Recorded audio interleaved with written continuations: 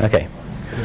Okay, this is CS235, Applied Robot Design for those of you who are now robot designers. Whoa. Didn't see that one coming, did you? This is lecture 13, and today we're going to be talking about a lot of various things.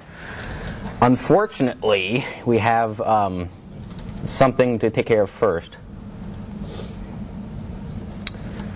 which is a little unfortunate. We'll see if my audio ends up working. Any of you, when you were teenagers, watch game shows, particularly terrible, horrible British game shows? Well, I did. Oh God, that was really loud. So let's get that a little softer. Okay, so imagine a redhead. So it has come to my attention that someone or some peoples are cheating in our class on SolidWorks, probably by farming it out to someone who isn't in the class to do their share.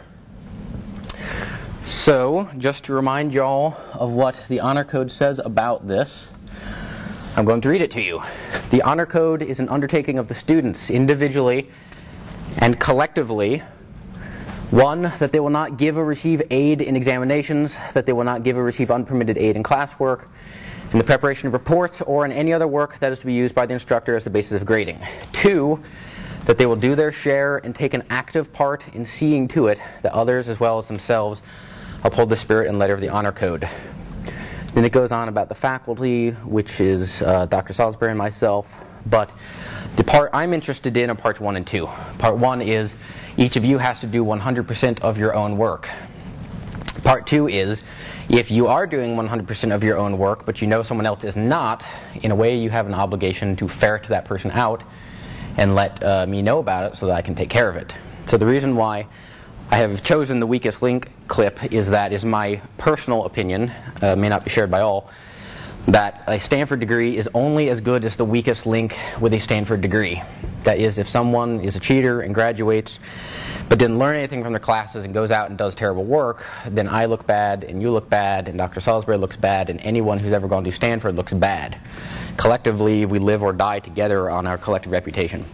So, I would like to not have to do any extra measures of security in terms of SolidWorks. We are looking into this, and we are going to find them. If I don't find them by the end of Lab 3, we may have to have a 2-hour SolidWorks final exam just to, basically make sure that person fails that exam. But I don't want to do that. So basically, if anyone has knowledge, you can send me a carrier pigeon with an anonymous note or smoke signals with the person's name. But if anyone has information, you're actually obliged by the honor code at some level to tell me or Dr. Salisbury in some way. It doesn't have to be one-on-one, it can be anonymous. I would hope it would be anonymous because it's probably a pretty awkward conversation. So anyway, that's a reminder about the honor code. A few more administrative things. Any questions about the honor code? Yes? I'm not sure. If I did know how they were doing it, I would be that much closer to stopping them, but they're pretty good at it. I had an anonymous report. Unfortunately, said anonymous report didn't really give me any tips other than, hey, someone's cheating.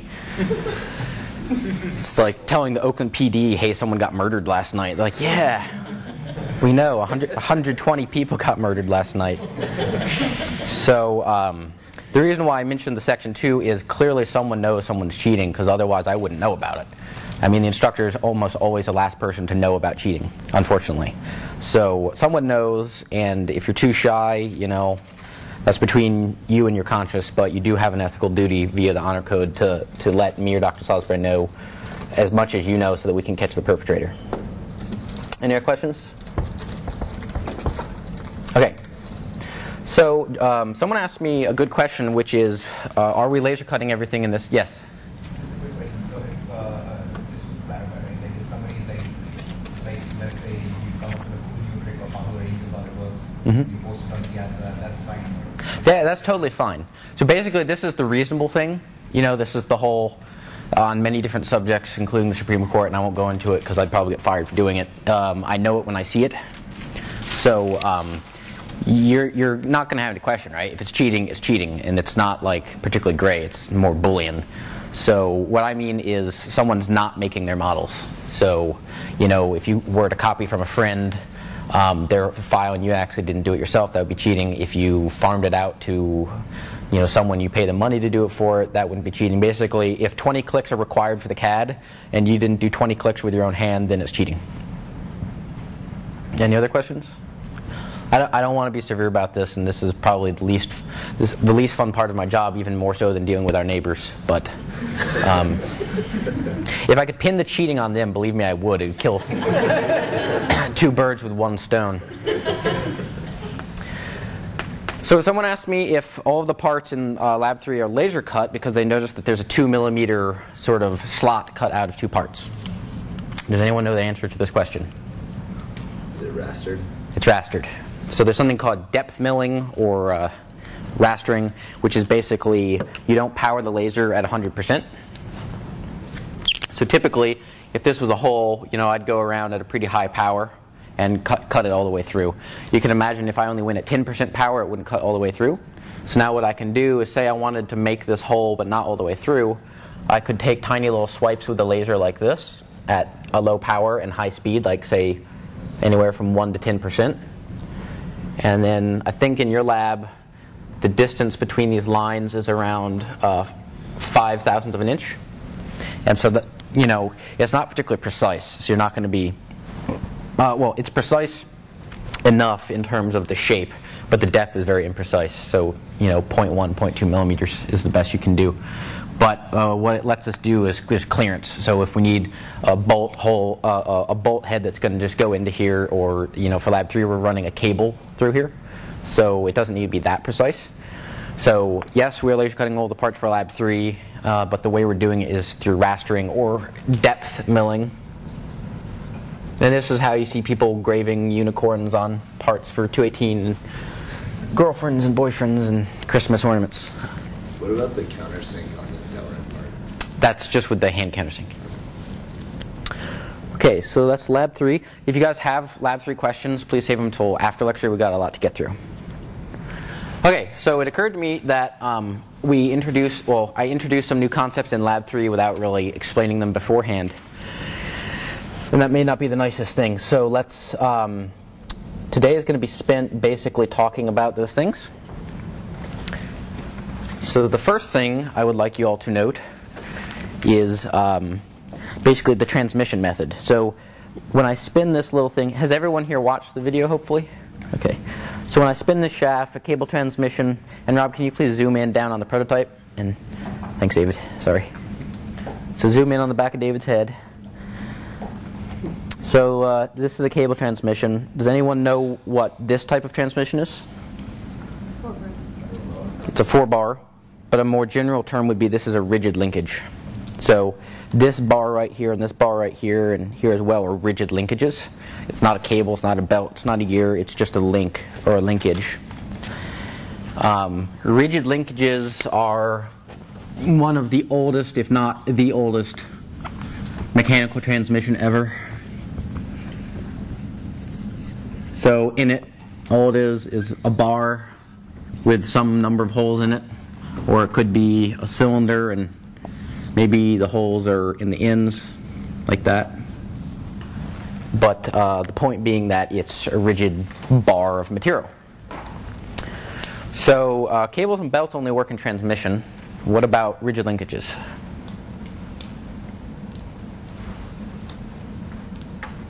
Nope? Okay. Cables and belts only work in tension. Oh, it's working in compression. Yeah, it also works in compression. So we can either yank on it. We could say, I want to move this hand, and this hand can pull it. I could move it that way, or I could push it the other way. If we push on it, what is a potential problem? Failure. Buckling. Remember, this is not, well, it's part of material, a function of material, but it's also mainly a function of your geometry. Typically, your geometry will cause buckling well before the loads that would cause compressive failure. Okay, so rigid linkages, as I said, are old as time, and they're everywhere. And so I'm not going to give you a comprehensive list of where you can find them, but I thought I'd give you a few fairly interesting usages of them. So one usage is pretty obvious, which is this prototype. So Annie said this is a 4-bar linkage, which is correct. It actually has 2 4-bar linkages in it. So let me draw that on the screen. Oh.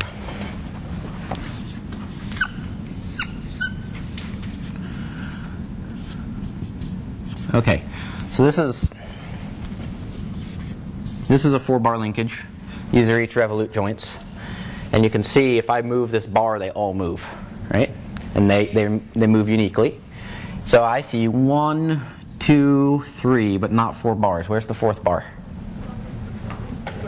Ground. I'm actually going to call that 0.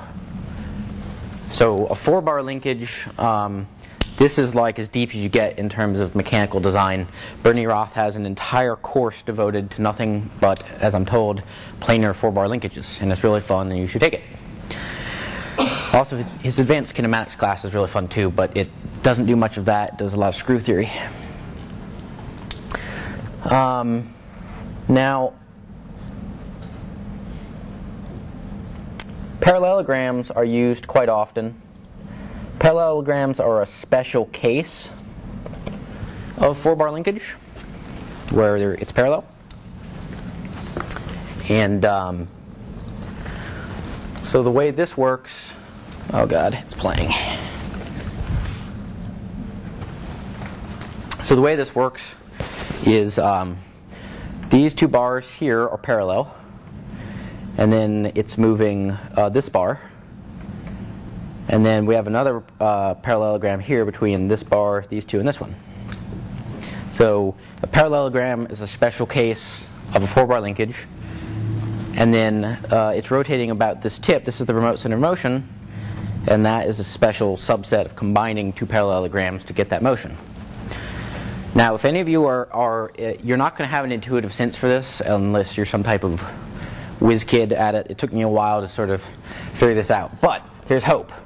There's a friend of mine who graduated from our lab a couple years ago named Kevin Loki. And he has developed an iPhone app called 4-bar. And it's not just, hey. Okay, so basically what it is you've got the red, green, and blue bars. And then, I don't know if you can see, there are little gold stars that appear on the screen. And you have to expand the linkages and move the endpoints so you can make this dot, the centroid of the green bar, go through the stars. So in all seriousness, if you have an iPad or an iPhone, you really should download it, just because it will actually, like, once you've beaten the game, it takes about half an hour. Plus it makes cool little noises. See, it goes to the stars. So the 2 stars, and you have to move it to get that trajectory. So this is a game, but this was also many elderly people's professions in the World War II era. Because before we had electric motors where we could have serial linkages with arbitrary kinematics, this is how they did everything, quite literally. They would have rigid linkages, often 4-bar linkages, and they would need, a computer to move an engine block some way around like this. And so what they would do is they would go through the math and figure out, if that green centroid was carrying a load, they would figure out where to put the linkages to make it go through the exact trajectory they wanted.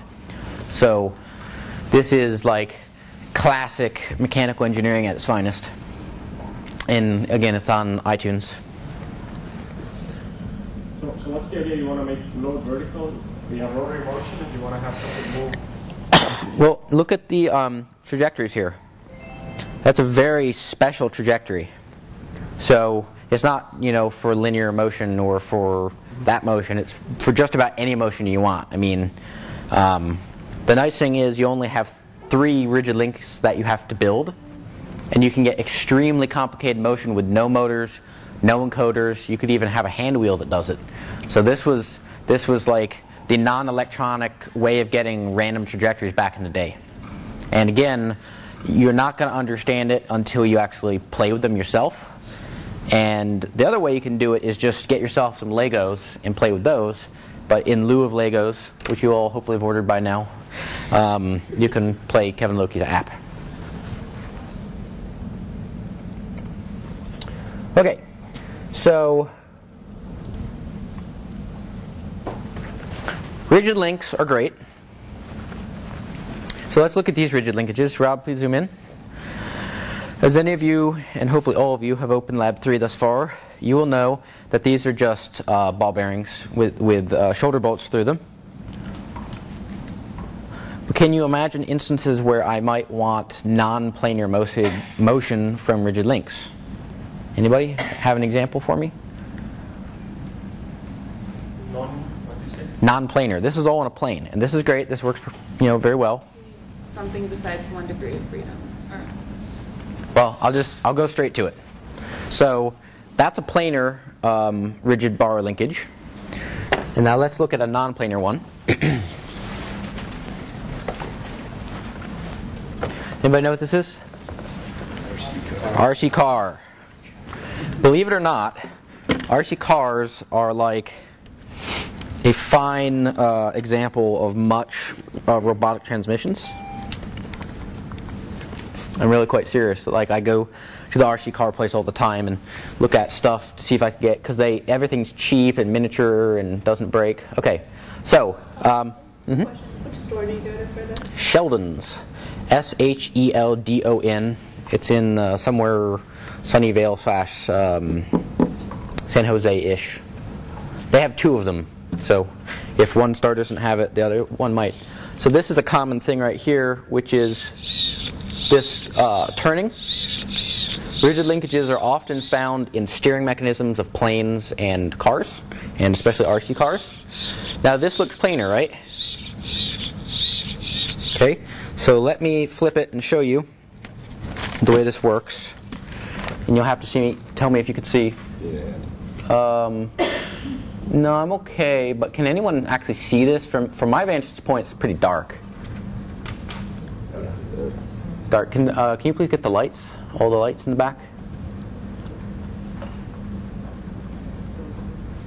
I lacked the forethought to actually bring a flashlight.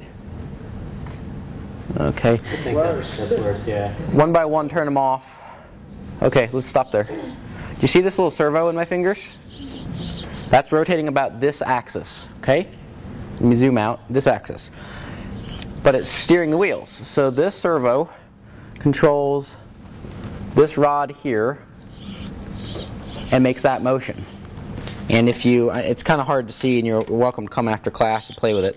So can you see? You see right in the middle, right here? So this rod connects up here to steer it, and this rod comes over like this and connects to the servo.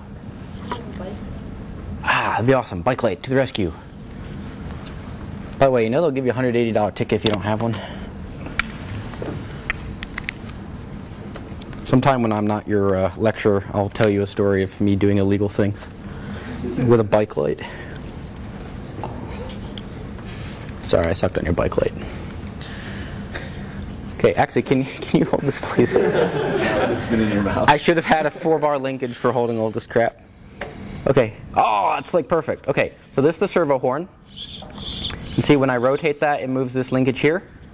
Okay, and then that moves this point right here. So everyone see that bar moving? Okay, and then as this bar rotates, it turns the wheels.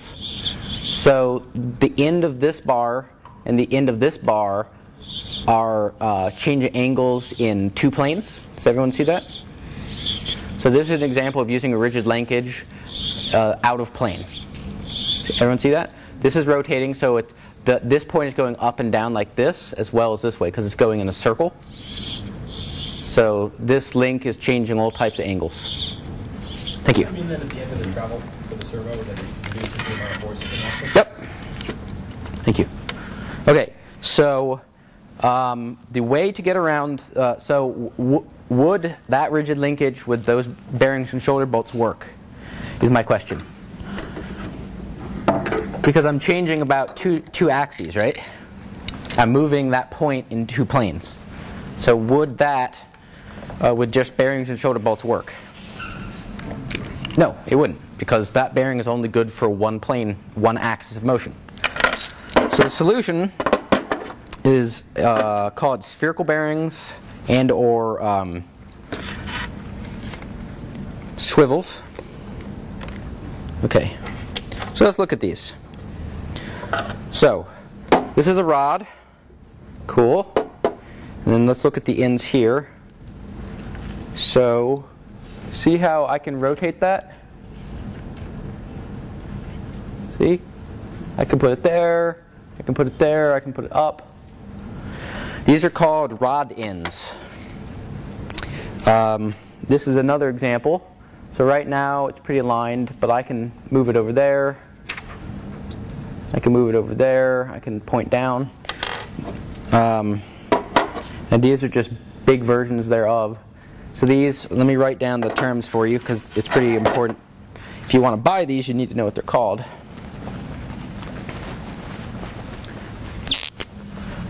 Okay, so they might be called rod ends, ball joints,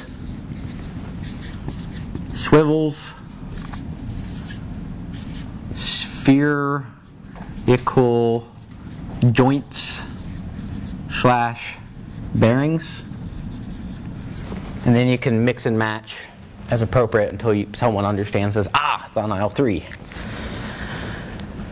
Okay, so there are two things that this does for us. Say our laser cutting was slightly off. Would this work?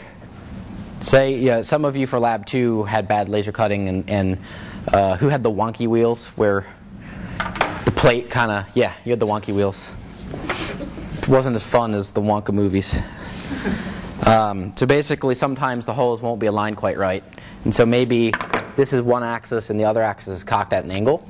So then these bearings wouldn't work very well, right? So, but if you used a rod end, then it wouldn't care. And that slight amount of misalignment is not going to change much in terms of the precision at the end. It's just going to mean your bearings are going to have a very short life. So you could use a rod end for that. Also, say you want to be able to adjust this mechanism on the fly. Right now it's laser cut. The holes are the holes and they're not changing after the laser cut. But this has little screws on it. So I can undo this and make it longer, I can make it shorter. And as long as I measure with calipers and I keep these even, then I can actually adjust my mechanism on the fly, which is sometimes nice for prototyping. But particularly, so these are good for planar stuff too. Don't think it has to be just for out of plane. But they excel in out of plane stuff because otherwise you just can't do anything. Now let's talk about someone tell me, I'm going to beat you to the punch and just tell you these don't have little balls in them. They're not ball bearings. So does anyone know what the term is for a bearing that doesn't have balls in it? Ballless bearings.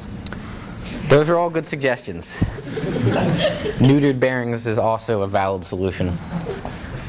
So these are called, one person said bushing.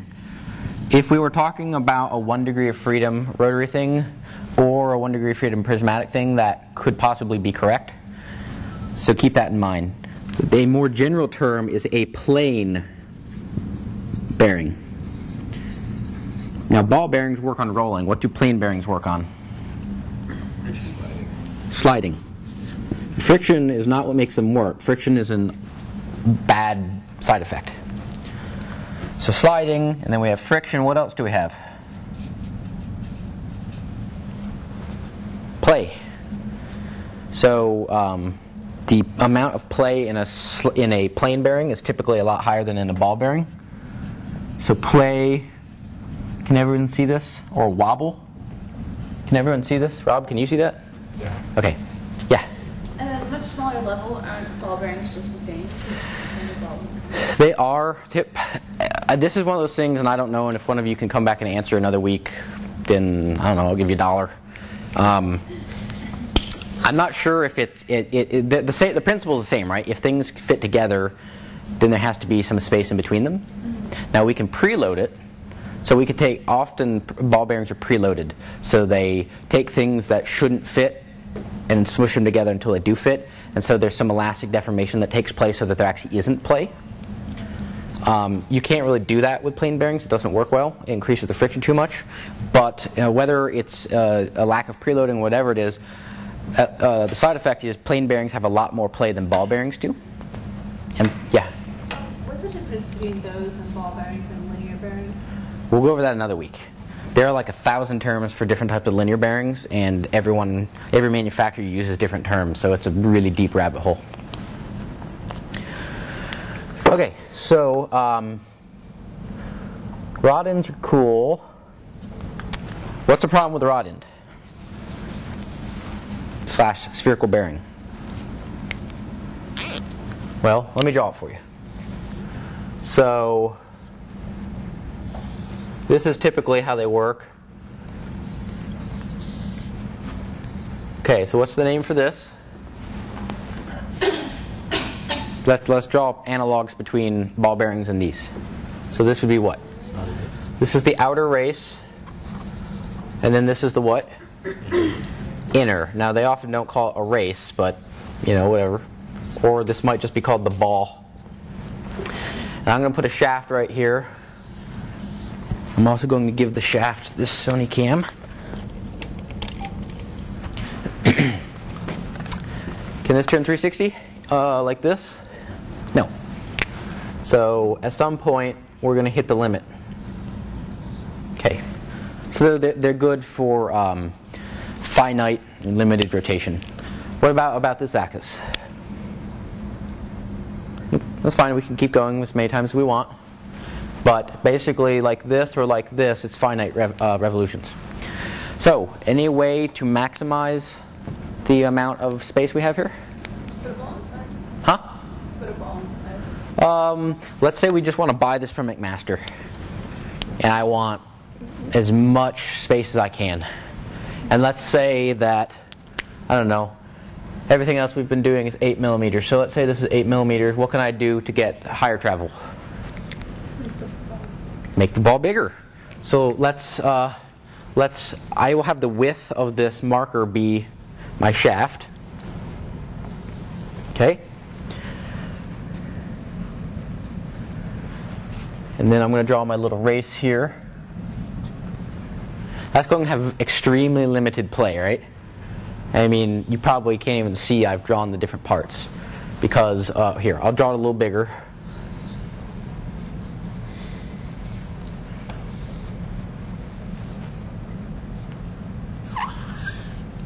Okay, so right here, we could go to about there. Okay? So that looks to me, what do you think? Maybe, yeah, about 90 degrees. Okay, now I'm going to keep the same width.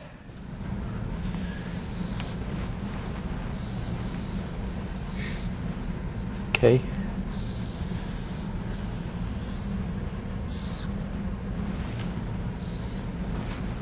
It's a lot more. I've drawn it poorly so it doesn't look like a lot more. Here, let's fudge it. Because I can, and I don't actually have a McMaster part number for this. Let's say we've got like a gigantic ball. Yeah, there we go.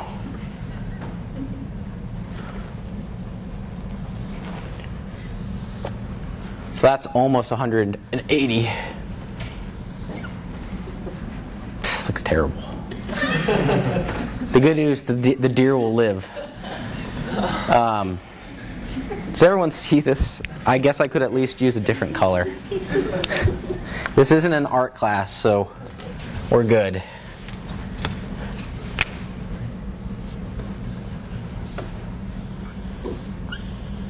Okay, I'm gonna draw it in there we go. That's more believable. So that's almost 180 for the same width of shaft. Does everyone at least understand the concept irrespective of my inability to draw? So basically, if you need X degrees of rotation and you're constrained in terms of the size of the shaft, you get a bigger ball. And typically, they keep the race about the same dimensions in terms of this width. They don't make it come in, larger with the ball. So, because if the whole thing scaled up, it would still work, but not as well. Typically, they keep a thin outer race here, and they just have a really large ball. So, if you want to maximize rotation, get a bigger ball. Or Now let's say we do have flexibility, you can also make the shaft smaller. So either will work. Either the shaft is smaller or the ball is bigger. Either one. And sometimes I've done a combination where I'll be, all right, maybe I won't go with 8mm, I'll go with 5mm. So you kind of split the difference, right? You get the biggest ball at McMaster orders and the small shaft that you can use, and that maximizes the radial reach, or the angular reach. Okay, just a few other things where these little guys exist. This is a clamp. Rob, can you zoom in? So, I don't know if any of you can see, this is a little ball, and I'm able to go 1, 2, and then 3. So this is a true spherical joint. Just so you know, people will often say that yaw and pitch is also a spherical joint, even though we don't have the roll. You know, it's a functional definition, right? So anytime someone tells you that they have a spherical joint, you need to actually find out what the degrees of freedom are, because that's pretty important. So you see these a lot in tripods. Okay. Now, I found this fascinating, so I'm going to share it with you. These things, a rod end bearing is also known as a Heim joint. H-E-I-M. Anyone know why? Other than Wikipedia said so? Okay, it's also known as a Heim joint in North America or a Rose joint in the UK and elsewhere. It is also called a mechanical articulating joint. Such joints are used on the ends of control rods, steering links, tie rods, or anywhere a precision articulating joint is required. Blah, blah, blah, blah, blah. History. The spherical rod end bearing was developed by the Germans in World War II. When one of the first German planes to be shot down by the British in early 1940 was examined, they found this joint in use of the aircraft control systems. Anyway, I just, thought that was interesting. Oh, I don't know. Look up the Wikipedia article. I didn't get that far. I hate reading, so after a paragraph, I'm done. I think the Heim, whoever invented it in Germany for World War II efforts, I think his name was Heim. I think. I could be wrong. You don't even know if any of this story is true. North America. Yeah, I'd never heard of that. I've only ever heard of this as a rod end or a swivel or a ball joint, etc. So if you search for Heim, I doubt you're going to find much in terms of buying these. But if you're talking to a brigadier general, they might talk about it. Okay, one last interesting place where these are found. Again, RC. This is an RC helicopter. And again, these are, when they talk about control rods, it's referring to stuff like this. Can everyone see this? That motion is brought to you by the letter H for Heim. So we have, oh man, where are we? There we go. You see this joint right here? It's a tiny little ball joint. So the other reason why these are plain bearings, not ball bearings, is you just could never build a ball bearing that small with that high of dexterity. And you're free to come and play with this after class as long as you're gentle, because it's not mine. So you see these a lot in helicopters. And anyone know a really super common way of controlling control rods? Feel free to shout out. If you whisper, I can't hear you. What type of motors do you see a lot of on these RC planes and cars? Servos. So one of the most common ways of controlling these types of things is you'll have a servo, and that spins what's called, this is the servo horn, like a rhino horn. It even kind of looks like a rhino horn. Okay, and then say we'll put a ball end joint here, and then say these ball end joints. So the servo will move the whole thing back and forth. This is exactly what's happening here. These are all ball end joints controlled by servos. Okay, now comes the fun part. This may just seem like a random string of me babbling, which is true, but there's also a point to this babbling. Where else do I see rigid linkages? Planes, something in automobiles. Trains. It's like pulling teeth. Okay. Is this on here? Let's start with another one. Okay, so trains. So that's a rigid linkage. So one wheel is driving the other wheel, and there's a bar in between. That is a classic rigid linkage. Also, the internal combustion engine. In case you haven't noticed, I love Wikipedia. I don't read it. I just watch it. And if there aren't animations, I skip. So this is a drive shaft, and that's a rigid linkage. We're rotating about that pin and getting linear motion in the piston for the car.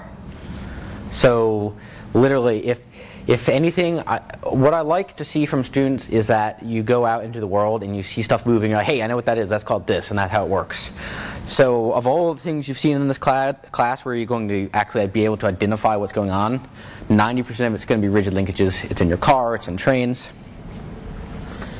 And then if you're just interested, if you Google steam locomotive valves, these are all rigid linkages. All these little lines moving. And they're pretty fascinating. I don't know how all of them work, but they look pretty cool. So if you want to look at some cool stuff, you can look that up. Anyone know a problem with a rigid linkage for a train? Can't choose your direction. No, you can choose your direction. You just spin the wheel the other way. Something else. One breaks the whole thing. I'm looking more for a fundamental mathematical problem. And you feel free to channel Khatib. Yep. We lock in a singularity. What is a singularity? No. Sorry. What is the specific geometry that leads to this singularity in this case? Okay. So here's one wheel, and here's a second wheel. So here is the rigid linkage, and these are the axes. So where should this rigid link be for me to hit the singularity? In line with the axes. So if I were to do it here, then this would be the singularity. That's why you can't choose your direction. You start at that location. If you start there, yes. But we'll get to that in a sec. So I'm going to show you what this singularity looks like. And can I get Rob? Can you zoom in on the screen, and then come over here and.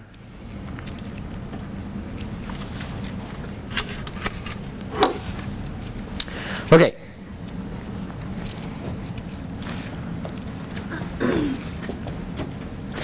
Legos have ball and joint rigid linkages, and they are sweet.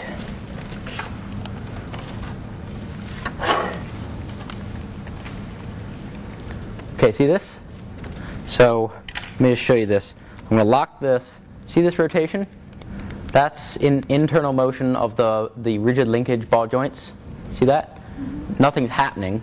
So what I have here, assume these are two wheels. They're not circular, but I have some radius is connected to another radius, and it's the same.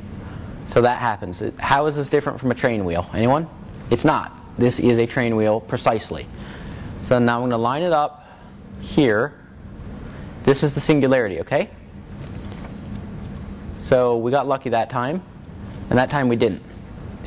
So this is basically, there are two valid mathematical solutions for these two wheels and this one rigid linkage. And at the singularity, if we breathe one way versus breathe the other way, we may see here we got lucky, and then here we didn't get lucky. So if you were to CAD this up in SolidWorks, do you think that this would happen? No. This will definitely happen 100% of the time. SolidWorks handles singularities just like me breathing on it differently. If you were to literally CAD this up in SolidWorks, half the time you drag it, it will be like this, and the other half it will be like this, depending on, I don't know, how your hand moves the mouse that particular time. So when you're doing stuff like this in SolidWorks, you're going to have to add extra constraints. So typically, what would be a good constraint between this bar and this bar to make sure we never had the bad kinematic configuration. Yeah, make them parallel. Just so you know, that's dangerous, but you have to do it if you do things like this in SolidWorks. If it's possible that we could be elbow up or elbow down, it will sort of choose for us, and we won't like the results. Oftentimes when you get into this case, your CAD explodes, and you have to like delete something and put it back in, so just be careful.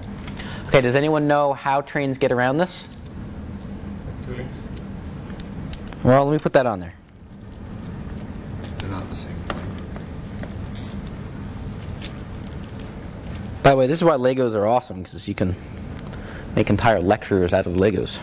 Okay, so now I have two links. Can't happen, right? But what's the problem? Choo-choo can't get very far. Little Thomas is stuck. He ain't going to college. He's stuck in the coal mines. Okay, so we could use two linkages. Now, if all we wanted was finite revolutions or finite motion, this would be perfectly fine, right? There's nothing wrong with this if all we wanted was a little under 180 degrees. Is there anything wrong with this if we want, say, 90 degrees? No, this is fine. But if we want continuous revolutions, this just won't work. So I looked it up. So to save you the trouble, I think we're good. Yeah, you can stay there. What they do is they have two sets of wheels on either side of the train, and they phase shift on the train between the wheels. So these shafts go all the way between the two sides, and then if the rod is here on one side, it's here 90 degrees offset on the other side. So when one side is in a singularity, the other's not in a singularity, and so it always gets it out of the singularity by the other side. And this is called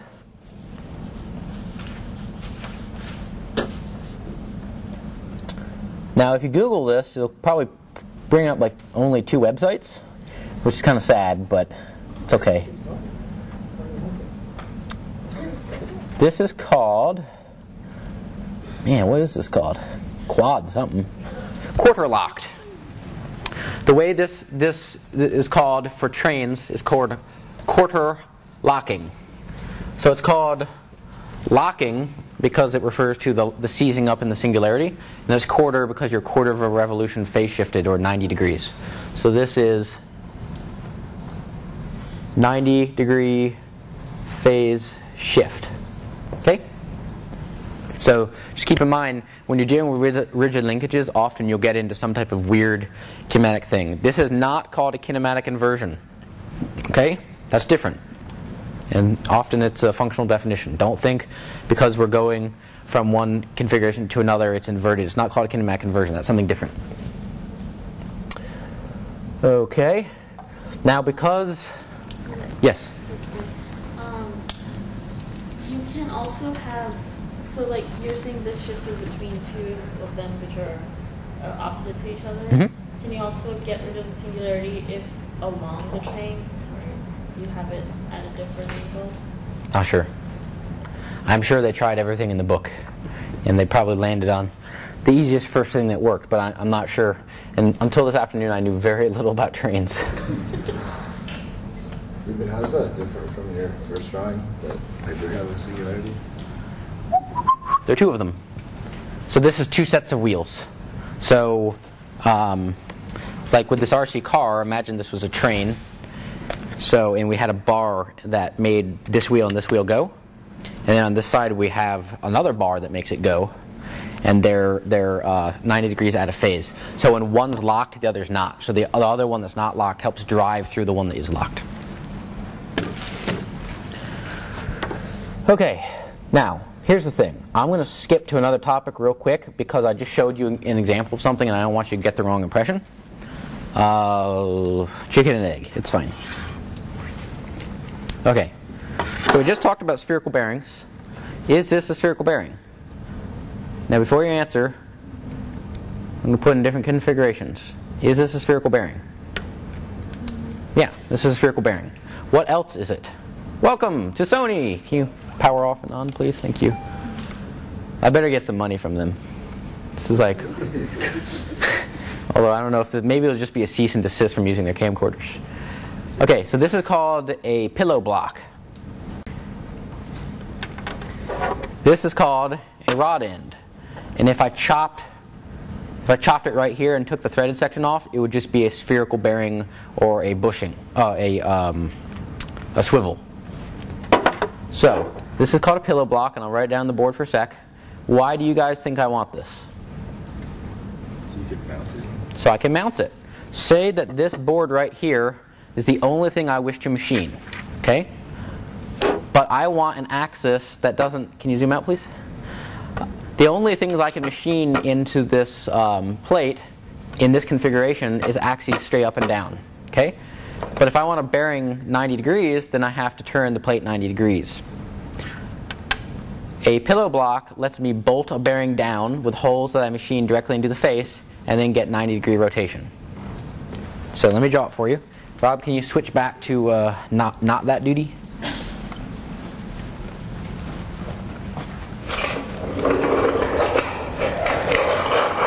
And then I'll turn this off.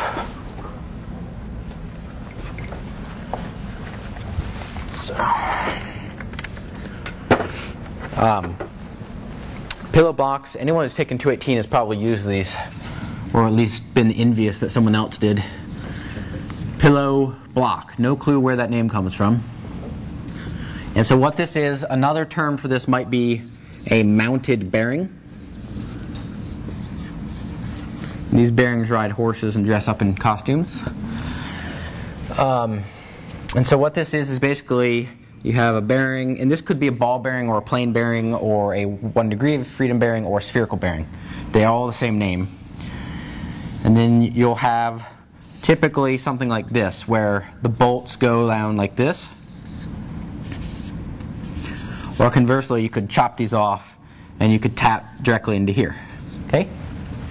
And then here, this could either be a ball or it could be a ball bearing. And I'm going to show you, this is a massive pillow block. And this is like $1. So why don't you pass this around?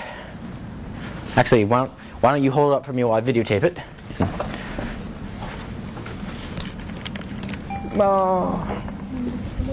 That's okay. Okay, you can sort of see it up there. See that? Rob, can you get that? So I can rotate this, and I can also bolt it down here.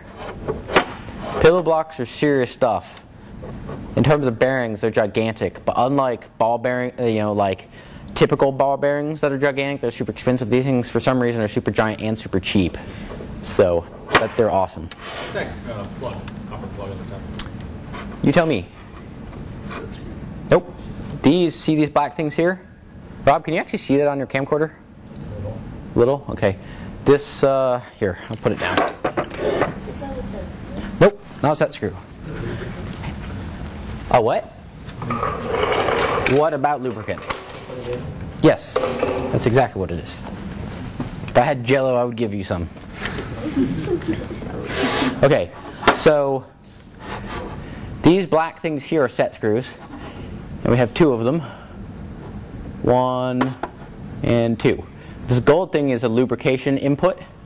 So basically, if it starts seizing up, you put more lubrication in it. These are very sensitive, so it's easy to knock them off and spill lube everywhere. So you have to be pretty careful with. Please don't use them for fixturing or clamping. Don't have anything collide with them. It will be very bad. Often with like industrial grade bearings and things that spin really quick for a really long time, you'll see lubrication channels like this, and they'll specify where you put it. So anyway, that's a pillow block. Okay, now we get off of our random sidetrack, I think. We're going to switch over to the laptop. I know this is a bit awkward, keep switching back and forth, but I think this is the best way to do it. And I'm going to shut you out for a sec. Okay, so to review in terms of what we just talked about, we got rigid linkages, they're everywhere. They're very stiff, you can use them in tension compression, but it might have buckling. We talked about rod ends and spherical ball bearings. One last thing about spherical ball bearings. They don't have to just be used for, shafts rotating and stuff. I like to use them for lasers. So say I have a contraption and I want to point at something. And I want to point at something over there. So I would like to be able to rotate in 2 degrees of freedom. A compact way is to take, if this is my, okay, and we have a little bore. I personally like to stick a laser here, and then I'm able to point it any which way I want. And the roll doesn't really matter. Now, what is the problem with doing this? Does anyone know? Yep. How do you control it? Oh, just manually. Oh, okay. But that's part of the answer I'm looking for. How do you control this? You fix it. But you may or you may not. So the secret is, because these are plain bearings, that play is really important. If you have too much play, it just falls over, literally. And so half of the ones I got from McMaster just fall over. And so when I put my laser pointing somewhere, it just, so that's bad. And half of them are so rigid that I actually can't even move these by hand. I've tried, it doesn't work. So as strong as I am to have ruined all of the things in the course in front of you thus far, I'm not strong enough to do this. So now I have to like take a rod, and this is a big lever arm. It's still pretty tough. So surely there's got to be something in between needing a rod like this and having it fall over. Anyone know what it might be? Well, I can set this to any angle I like and then clamp it, and we're good. So basically what's in here is there's a little bit of plastic, and when I swivel this little lever, it pushes the plastic up and creates enough friction that I can't overdrive it. If you want really super ridiculously nice spherical joints with a lock on it, they're called ball heads. And you get them for camera tripods. So ball head tripod mount, something like that. The other answer is, let's zoom in here a little bit.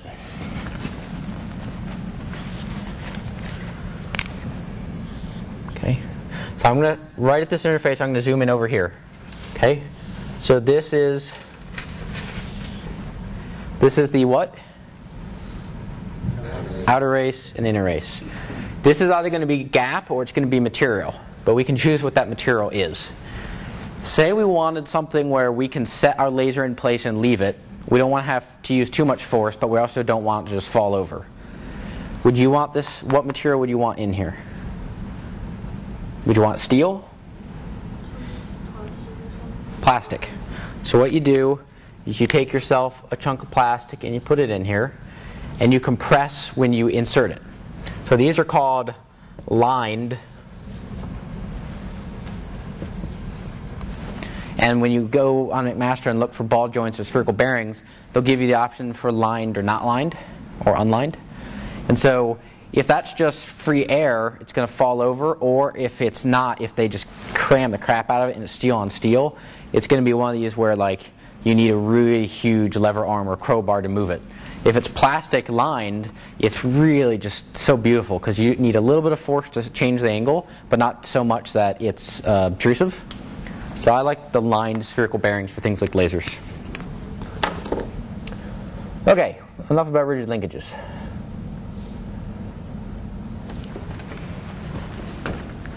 What is that mechanism over there called? Please, I get tired of hearing my own voice. Someone talk for me. This motion right here. RCM. It's an RCM, or a remote center of motion.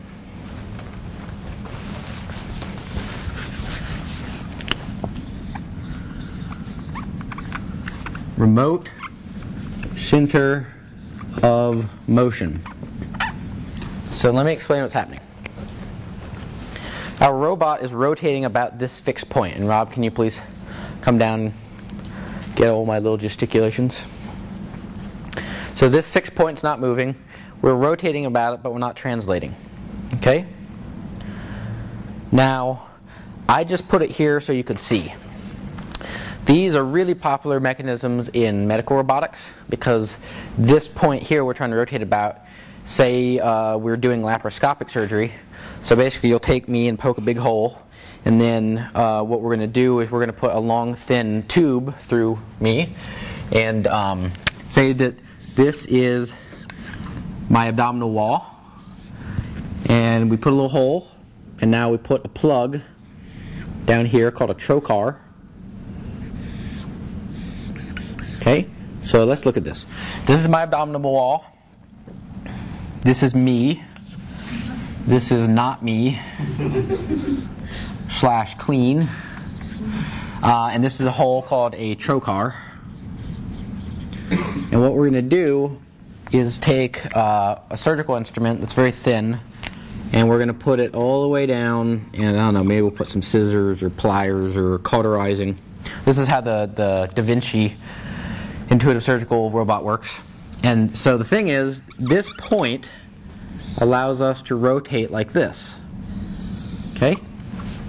Now it's limited rotation, but there is rotation. Now why wouldn't we want to put the center of rotation right down here deep inside me? Does anyone know? Yeah, because then this trocar would be moving back and forth. So we have S equals R theta. We want S to be 0 in terms of arc length, because otherwise my abdominal wall is getting ripped, quite literally. So you always put the center of rotation in the middle of the trocar so that you're not pulling me back and forth. Say you're doing eye surgery on a retina. Where would you put the remote center of motion? And assume you go through the pupil. In the pupil. So if this is your eye, and I know this is kind of gross, but you know, this is reality. So maybe you'll cut a slit and put the, so this is the cornea that we've moved back, and this is the pupil. I'm quite serious. So this is the pupil, and we'll put the center of rotation right there. Remote center of motions are pretty important. I do robotic IV insertion. I put the remote center of motion right at the surface of the skin. Okay, so now you know why we want a fixed rotation point. But this doesn't look remote, right? Like remote from what? Remote is supposed to mean remote from the robot. But my robot is touching the center of rotation. So what do I mean? Anybody know? No, it means that I just need an Allen key.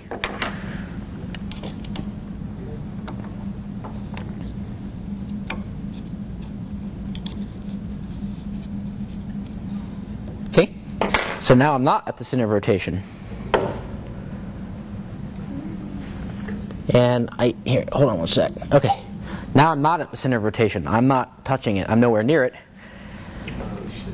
But my axes still intersect there. Okay, that's why it's remote, because the robot is remote from the center of rotation.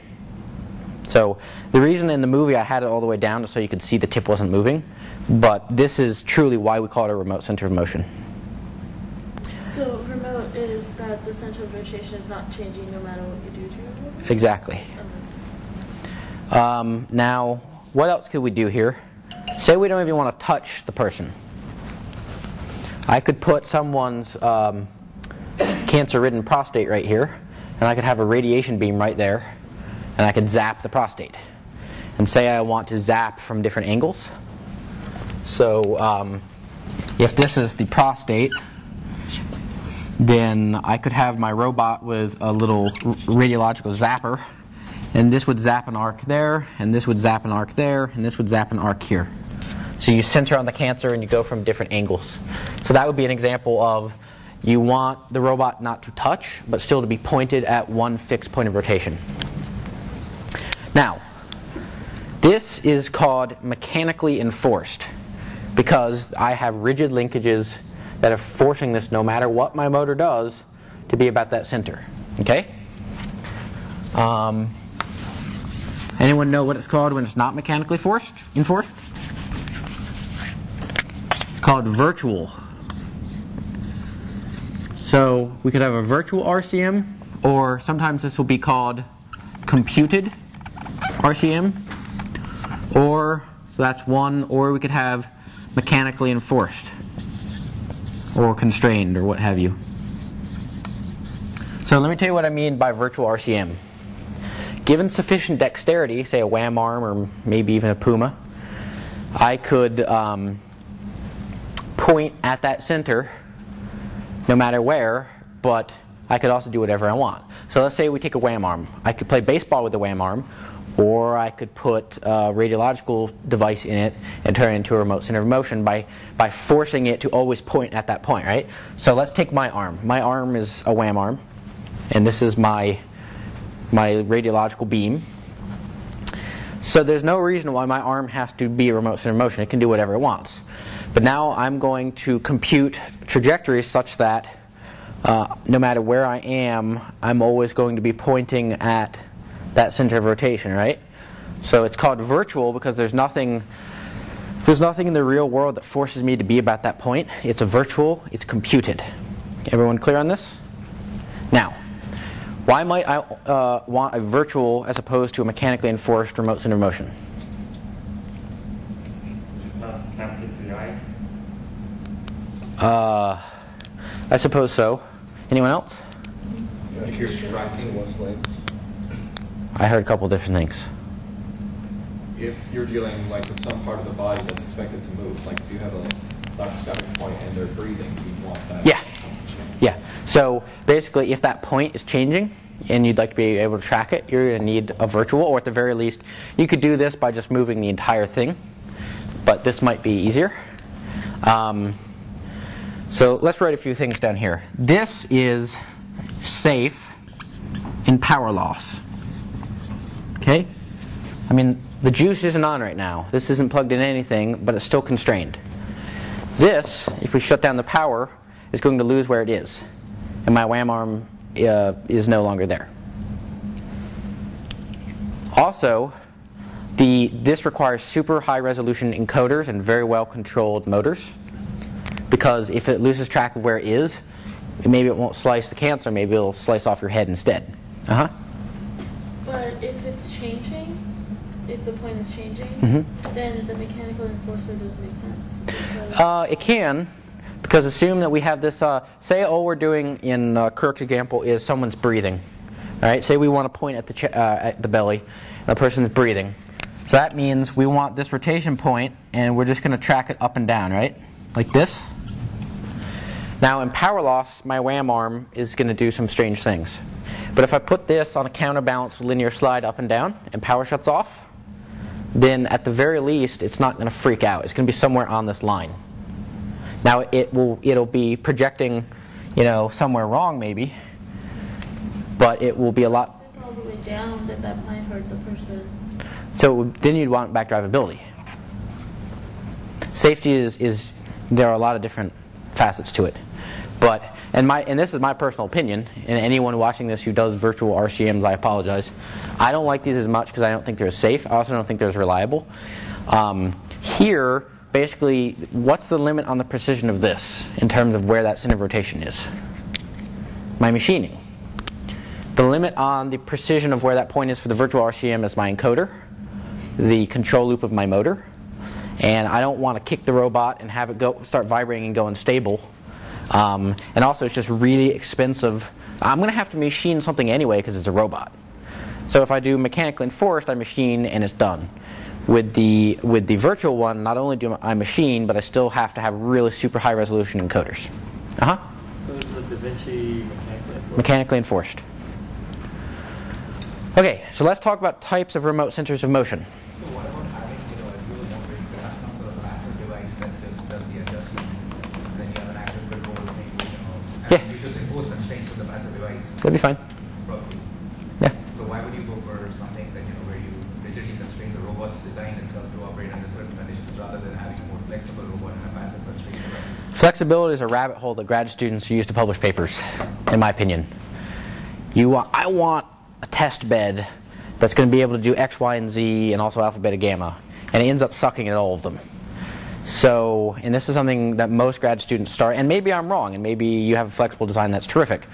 The more flexible my designs are, the worse they suck at all of the things I use, because everything has design trade-offs. And so if I make a design trade-off for one thing that I want to do, then that's a pretty good trade-off. But then if I make a design trade-off for every single application I have to keep it flexible, pretty soon I don't even know why I built the robot or why I made any decisions. So in my mind, for PhD research, you want to be as focused in on the one application you need it to be as possible to get your research done.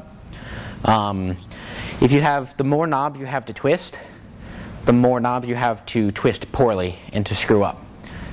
I mean, but if you're able to control this, you don't have to twist and launch. Like, this is the classic dilemma faced by computer scientists where like there were cases doing, you know, highly specialized ways and everything versus the general purpose computer, and that's everything. You just have to put it up. Well, robots are sort of in that state right there. You can have unique robot for everything. I mean, I'm not a textbook. I just have my own experiences to go on. And my own experiences and watching others in my lab and elsewhere have been flexible designs typically work at a mediocre level for everything, whereas very application specific typically works a lot better for one thing. And as I'm only concerned in my one dissertation, I designed for my one dissertation. So let's talk about the type of remote center of motion. This is a parallelogram or rigid linkage remote center of motion. Anyone know why? You have to answer. I just stated. Someone has to answer. Mechanically enforced. It's made of parallelograms and rigid linkages. So I happen to have a little Lego version. Okay, so here's the deal. I didn't really understand how these things worked because who builds half of a remote center of motion? That's just stupid. So, but you don't really understand how it works until you do build half of one. But Legos are great because you can build half in like 30 seconds. So, actually, Hannah, would you mind helping me, please? Okay. So, okay, so this is the exact same thing as Lab 3, right? Just added Legos. Okay? So I have two things going on here. I have, let's look at the angles. This bar is parallel to this bar, and also this one. And then these two bars are parallel to this one, right? There are two parallelograms going on here. So let's see what happens if we get rid of one.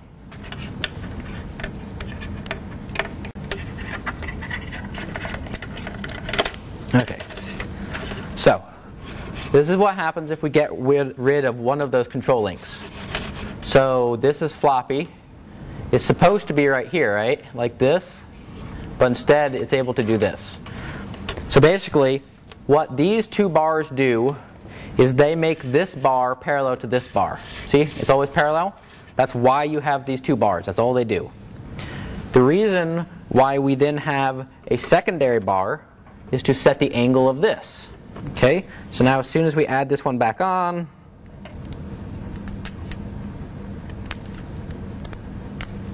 okay, now this bar enforces parallelism between this end effector and this bar. Okay? Everyone see that? That's why you have to have two parallelograms, not just one. And I forget this on a regular basis, and when I was first catting up Lab 3, my SolidWorks was moving all crazy, and I was like, why is this? And I'm like, that's right, two parallelograms. Okay, now let's think about something else. This point right here is the center of rotation, that's the end effector. What motion are all of these links doing about that point? Or some point? Rotating. They're rotating. It's a circular motion. So just keep that in mind, right? This link is rotating about its tip, and then these are obviously rotating about their axes, but everything is rotating in a circular arc. Thank you. Okay, so anyone know who came up with this, or at least who published first on it? Russ Taylor at JHU. His name pops up all across medical robotics. So that is a parallelogram, rigid linkage, remote center of motion. Anyone know what the issue is with it?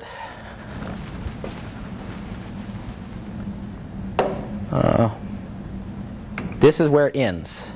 It's very limited rotation, and the corollary reflected on the other side.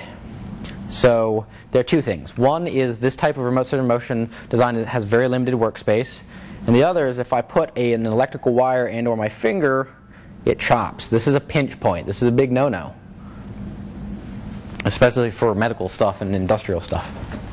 So let's look at a couple other designs.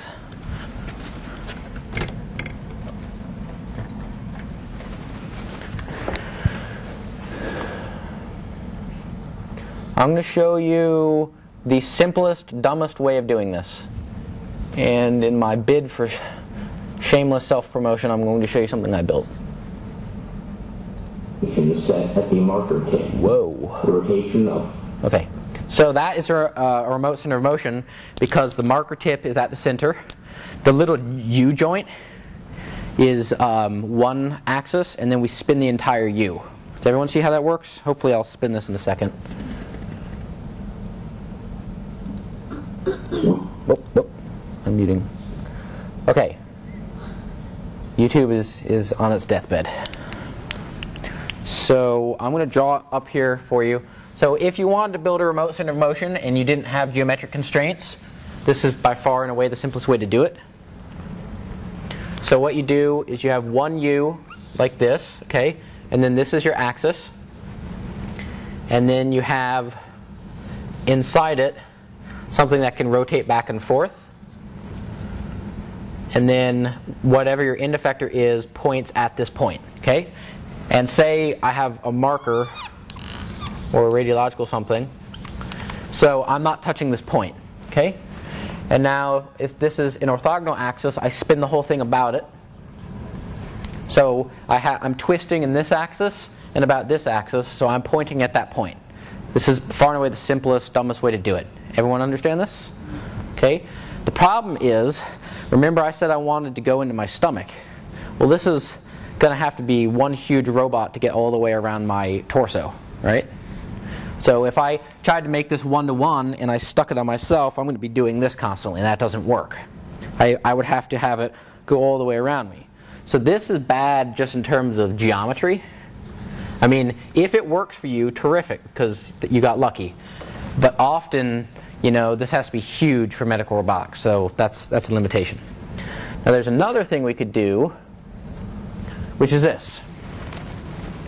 So this is all over the place. The person who holds the patent is Joel Jensen at SRI. And this is also used in a bunch of robots at Hopkins. And what this is it's a parallelogram, a double parallelogram enforced by a cable or a belt instead of rigid linkage. Now, this is extremely hard to see, and I don't expect all of you to see it. Come and play with it after class. These cables go between the different links to constrain the motion. Hannah, can I get your help again, please? Sorry. So I built a little one.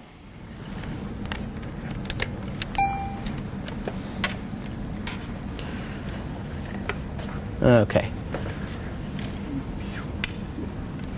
It's okay. Sorry. Okay, so see this? So the tip is, it's a little funky looking at a plane. The tip's not moving, that's just the camera perspective moving. So I can go all the way down and I can go all the way through. Okay? Now let's look at, we've got one belt here and then a second belt here. So let me just go through how this works. This pulley right here is affixed to this link. So this belt rotates about a fixed link on this base.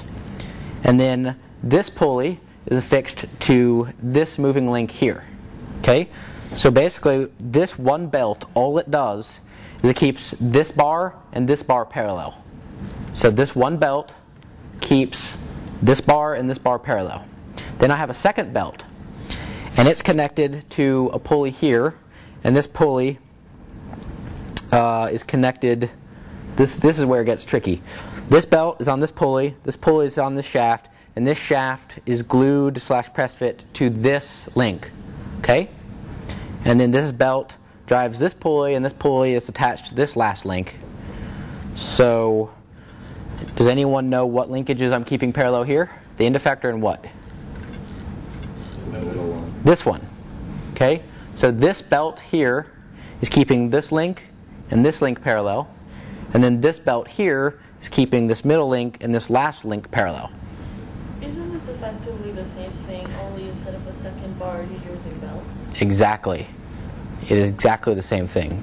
So there are two concentric axes there? Yes. But someone tell me why. So Shrudi's correct. This is exactly the same thing as the double parallelogram rigid linkage, except what? More freedom and no push points. So the pinch points are at least mitigated. I mean, I could still do this. I mean, you can kill yourself with anything. They have Darwin Awards for that type of thing. But the pinch points are reduced, but mainly, thank you, mainly the inflection point is gone. So let me draw what I mean by that, because that's a little hard to see.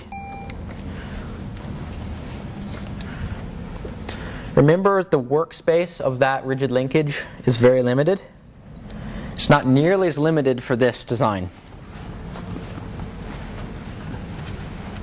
Okay, so this is one side. What is to keep this entire thing from swinging over to the other side? Anything?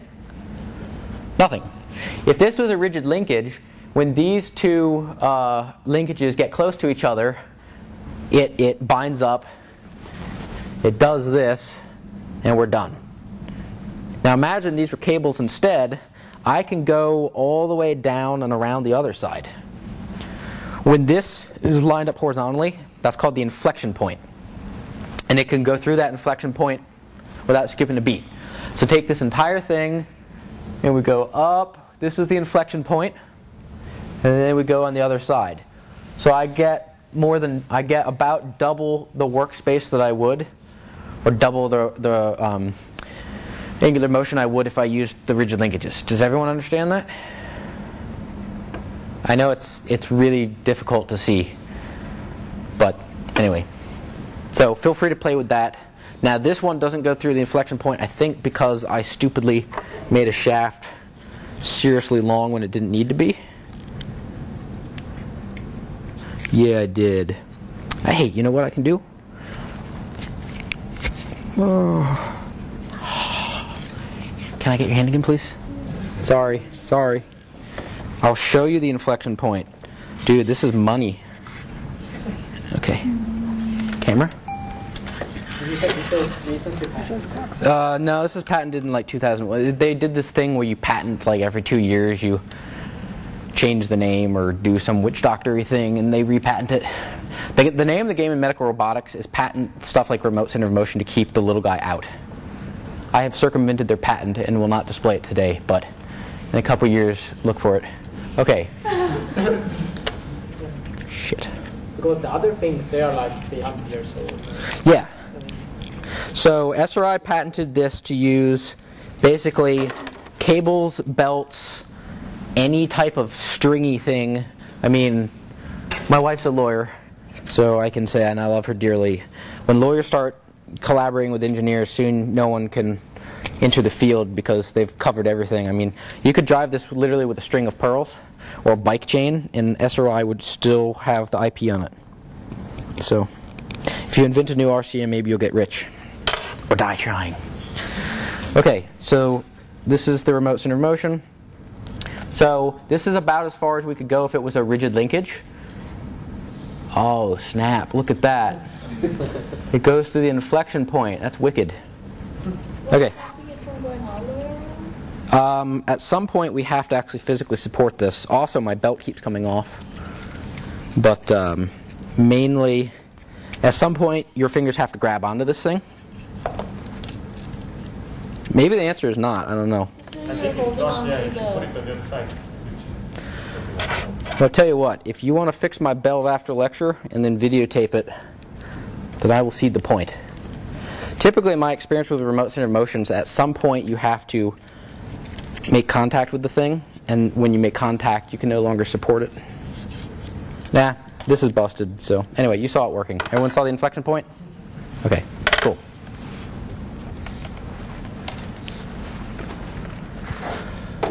Okay. Does that design have a particular name? Nah, just cable or belt, something.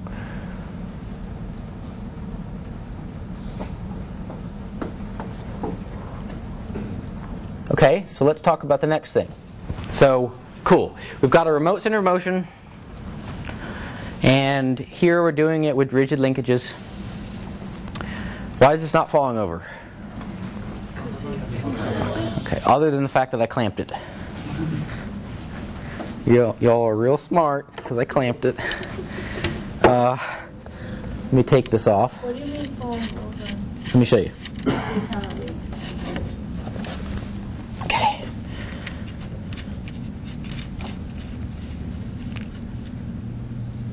Okay, so now it's no longer counterbalanced.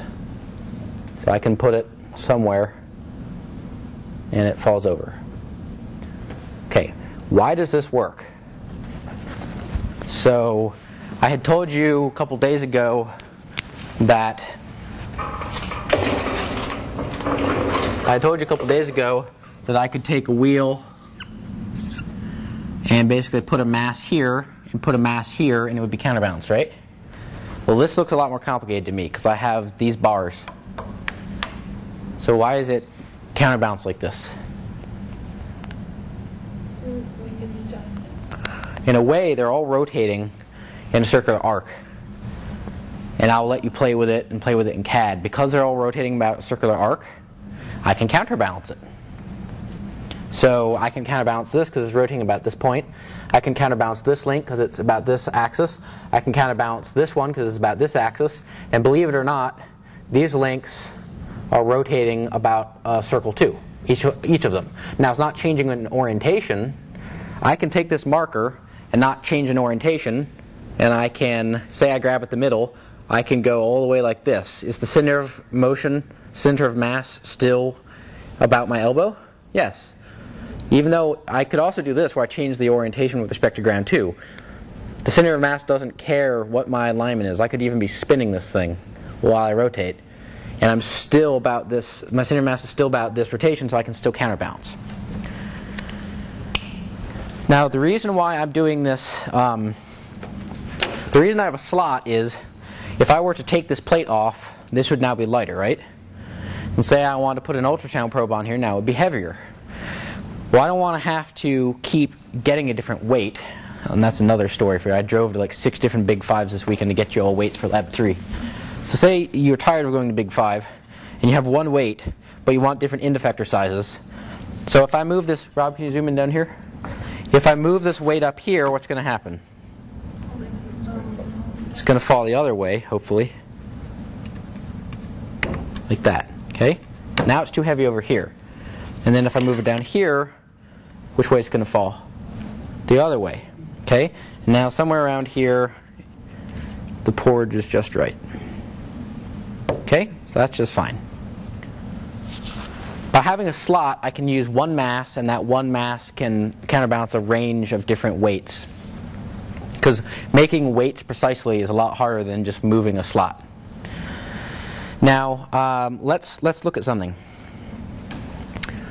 Right, how about here? No, I'm going to move this all the way. So this is imbalanced. Why is this not falling over?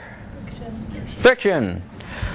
So the static friction in these devices due to the bearings and misalignments, every time you misalign that adds friction from the ball bearings, means I have some zone over which this won't fall over.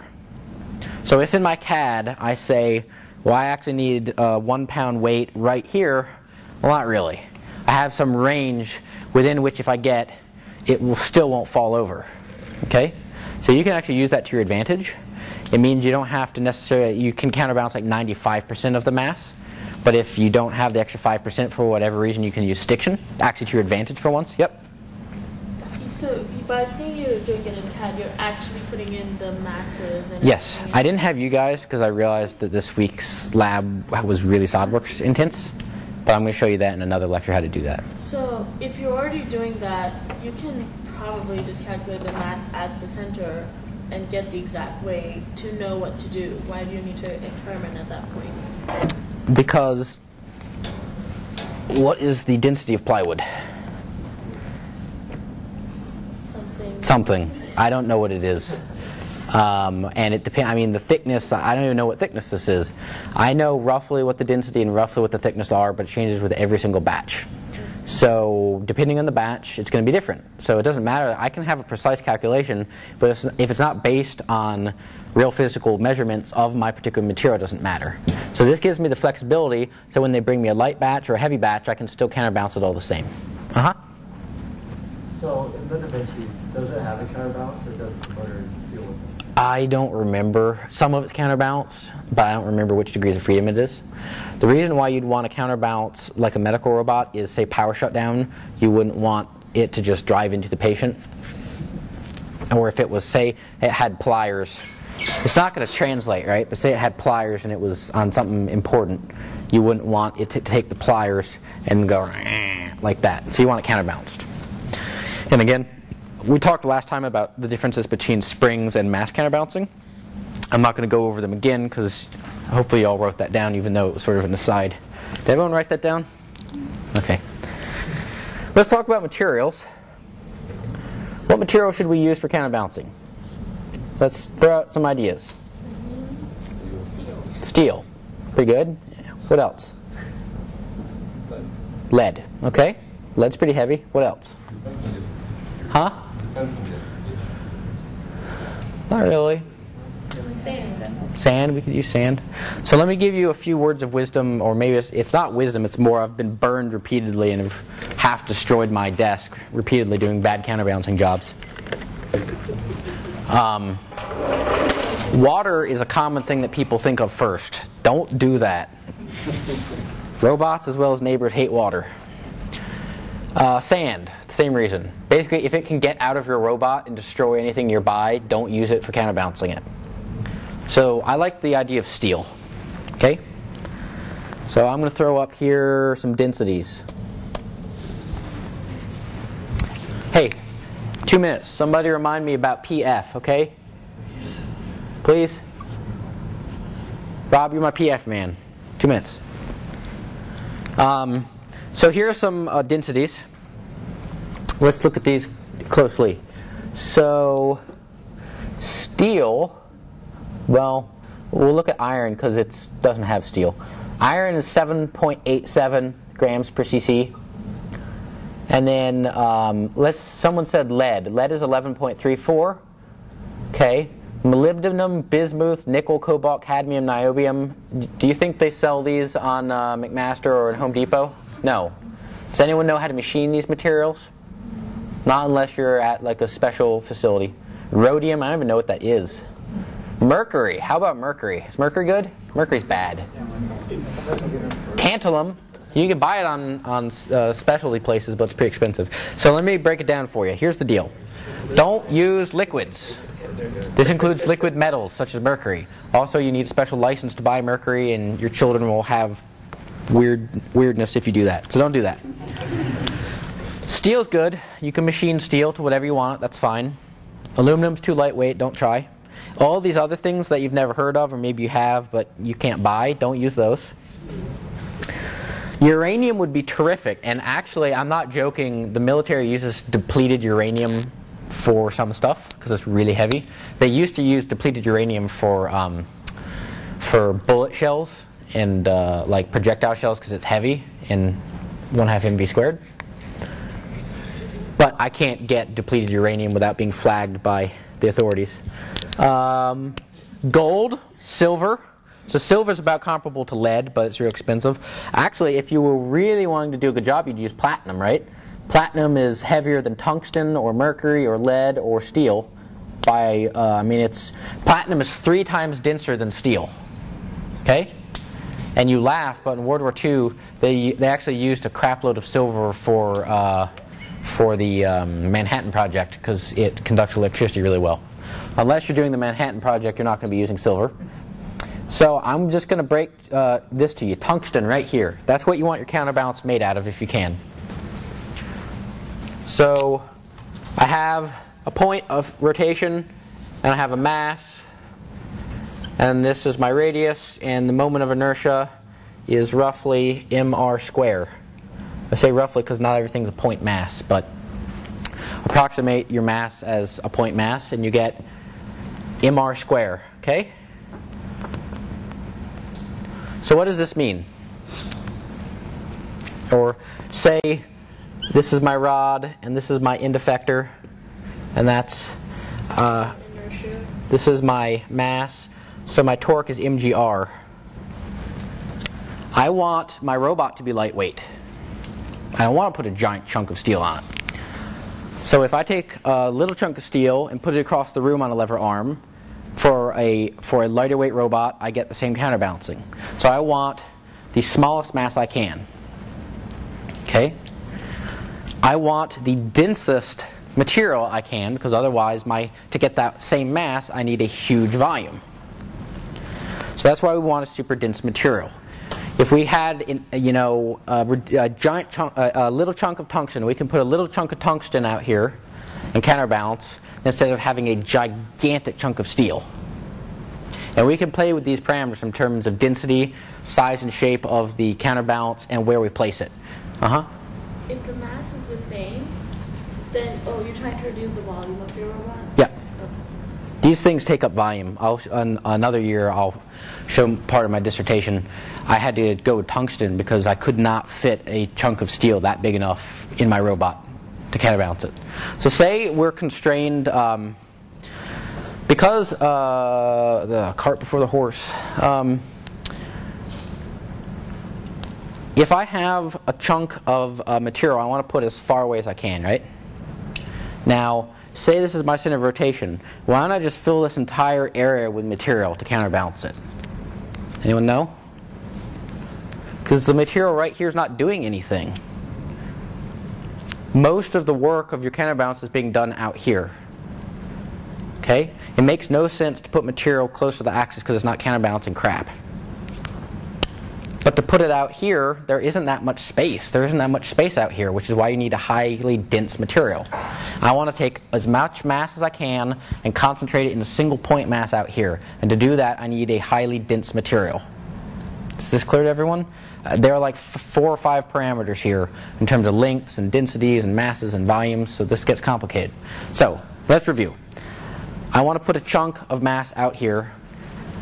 The further out, the better. Say I'm constrained by my geometry. I'm going to put it somewhere along this link. I want to put it as far out as I can, but because I can't go further than that, I need it as dense as possible. So as much density right at that point as possible. So what you're going to use is tungsten. The reason being, steel isn't heavy enough for a lot of counterbalance applications. If you get lucky and it is, terrific. Lead is denser. So steel is 7.87 grams per cc. And then lead is 11.34. So that's steel. Why wouldn't we want to use lead?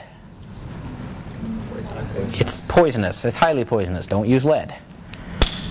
Tungsten is 19.3. Okay?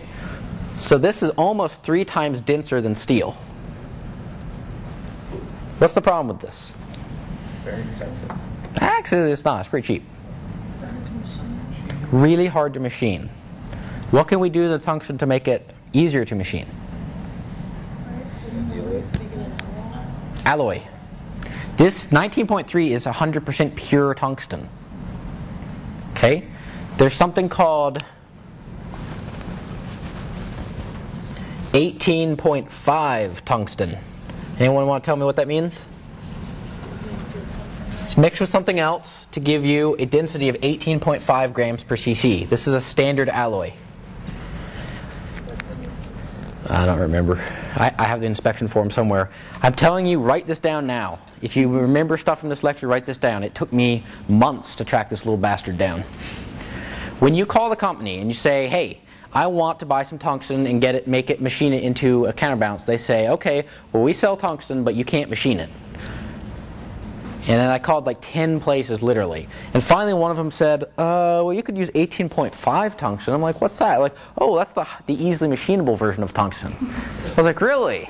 Okay. None of the other guys told me about that. So you don't buy pure tungsten. You buy like, I don't know, pure lead. But you don't buy pure tungsten. You buy 18.5 tungsten. If you say that, they'll understand what it means. If they don't, just tell them that's the density, and then they'll say, ah, okay. This is way easier to machine than pure tungsten. Still though, if you take a chunk of 18.5 tungsten to a local machine shop, they probably won't do it. You still need some special tools to do it. So I think there's a place called like tungsten.com. Just Google machining tungsten. You want to send it to them. I had them do it. For including the material and the shop time, you literally can't get anywhere close to it at a local shop. This is all they do all day long is they machine tungsten. So if you're doing a counterbalance and you need high density, you can't use steel and you won't use lead because it's dangerous, you use tungsten and you get machined at like tungsten.com. Okay? Okay, however, just because you can machine it doesn't mean you can machine whatever you want. you still want to keep things pretty tame. So this is a counterbalance for my robot. Notice that there are no strange curves. This is about as simple as you can get. This chamfer right here is actually kind of pushing what you can do in tungsten. And also the tolerances are very different in tungsten from like steel or aluminum. So don't try to get anything high precision because it's going to cost you an arm and a leg. And tungsten chips. So you're going to get a beautiful part with chips taken out of it. Do you have threads in there? Nope, no threads. Tapping tungsten doesn't really happen. That's some crazy NASA stuff. You don't want to be doing crazy NASA stuff, including at NASA. You can do both. So you can either in-mill it or you can wire EDM it. Wire EDMing is actually pretty expensive depending on where you get it done. That's another mess of fish. How much does it cost? This was like $1,200. The part was about this big. And that was for everything, like shipping and material and machining is $1,200. And everyone else refused to do it around here. What's the best shape of a counterweight? Or does that depend on your robot? As close to a point as possible. So like, would a sphere be better than a circle like that, or a cylinder like that? Probably not a sphere because it's hard to get spheres. You either buy a sphere or you don't have it. No one really machines spheres. So, typically it'll be a plate like this. Okay, so let's go back to the sand idea. I like the sand idea because I can adjust it. The problem with this is we machine it and we're done. We'll put a slot on it, but say I don't have enough room for big slot and I don't want to keep getting tungsten machined. What else could I do? I could do sand. That's cool. But that's messy and it's not particularly precise. It's also not very dense. I don't know what the density is, but it's not very high. Do they list glass on here? It's got multiple plates or something. I could, yeah. Any other ideas for what we could do? A main tungsten chunk of steel plus a few steel So I like that idea. So what we could do, in fact, maybe I'll just show you the CAD.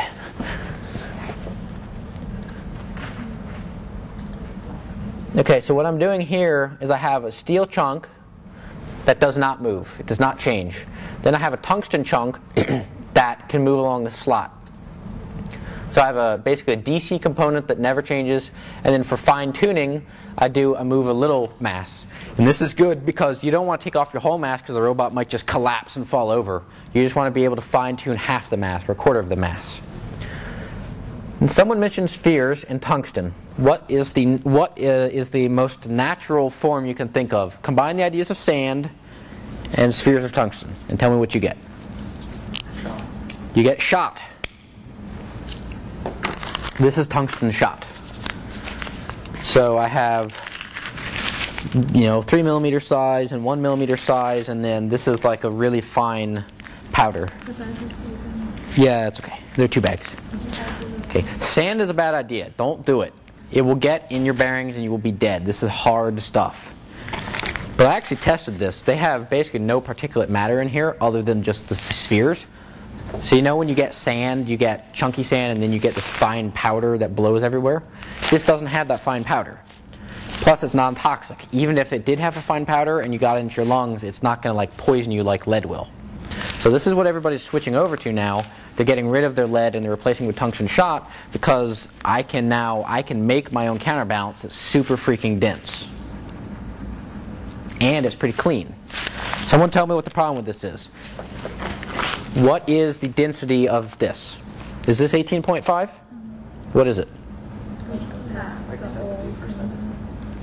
What did you say? Like 70% of that? Like some percent of that. Rob's PF time. Packing factor.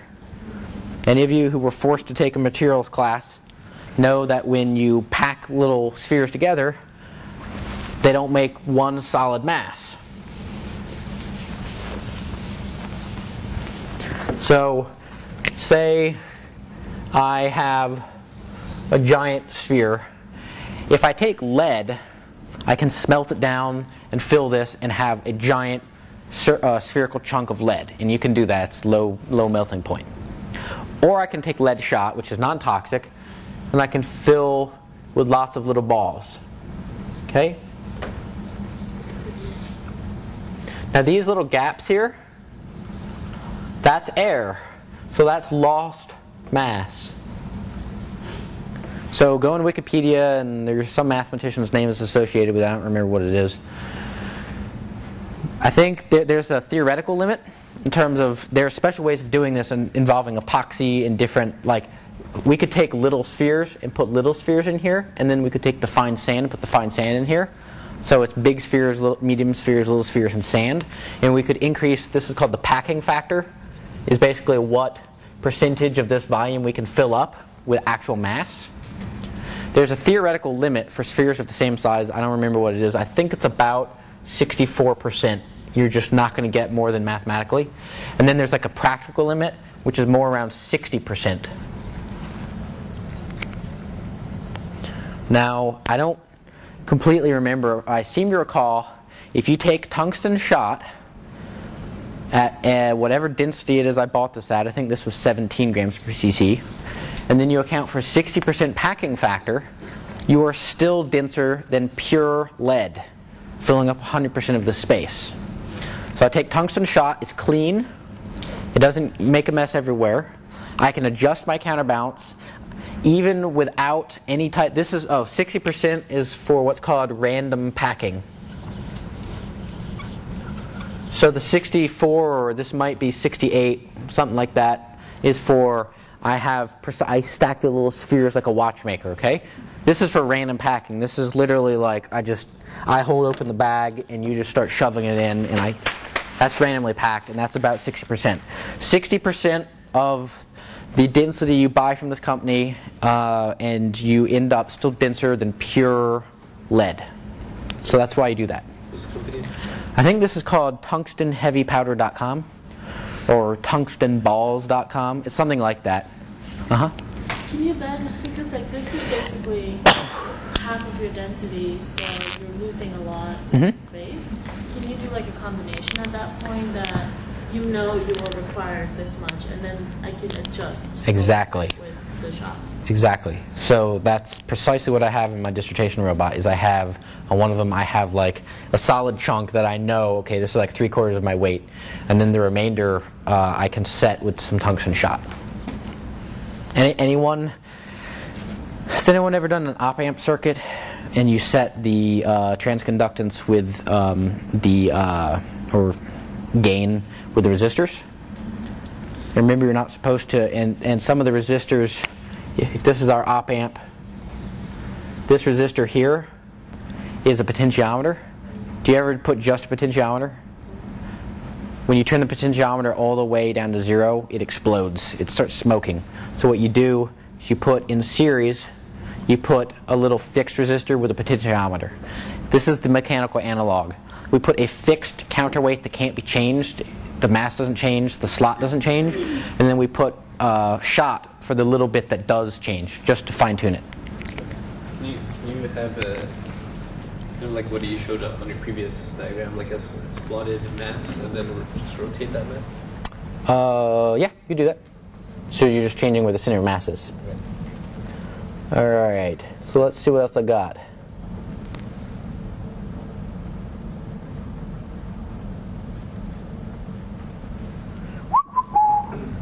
Does anyone have any questions thus far?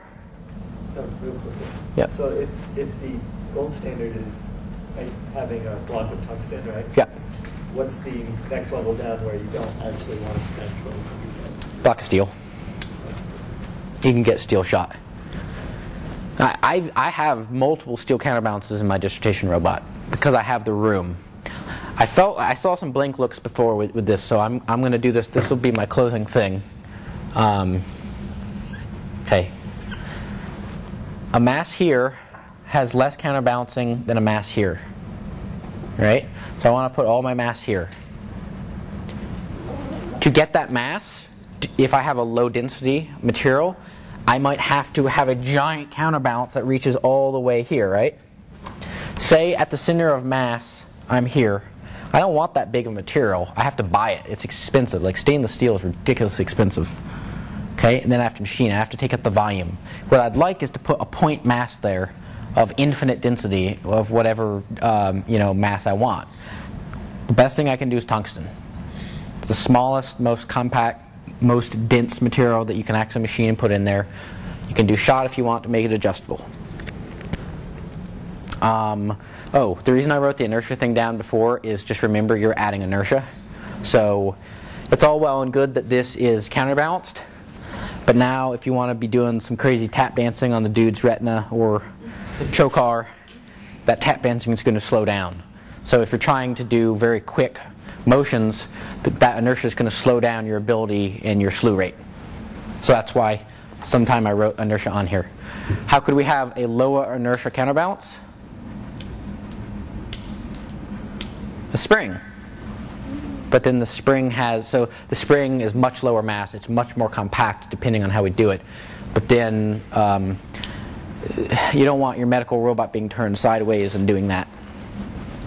Okay, I think that's it for today. So the next day, I know I've been telling you we're going to talk about springs every day for 2 weeks. But I swear to God, next Wednesday, this coming Wednesday, we really, truly will discuss springs. And that will be sweet. Going to cover wave springs. Uh-huh. Awesome.